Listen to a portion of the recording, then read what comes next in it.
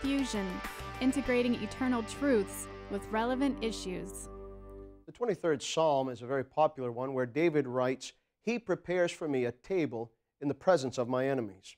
So David is here admitting, I have all these enemies, and yet there's a table prepared in the middle of them.